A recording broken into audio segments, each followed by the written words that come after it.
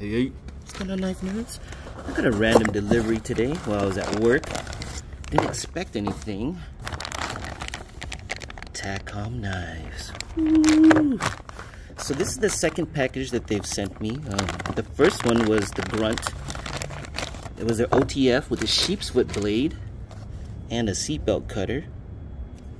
And I think this model is called the Bulldog. Let me check. Oh, yes. Yeah. Aluminum scales, aluminum handle.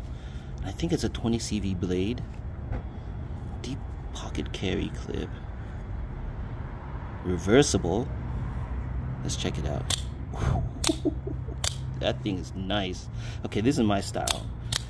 I really like the ergos. It's a very tall scale, so it fits the palm really well. Got a full grip on there. The button, not too stiff, but it's not too soft either. It takes quite a bit of intention to get it deployed. I really like it. Is it ready for the bench?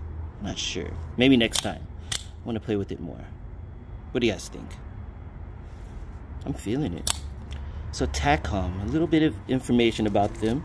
They're based out of Miami, an American brand, but they use Bestech as an OEM.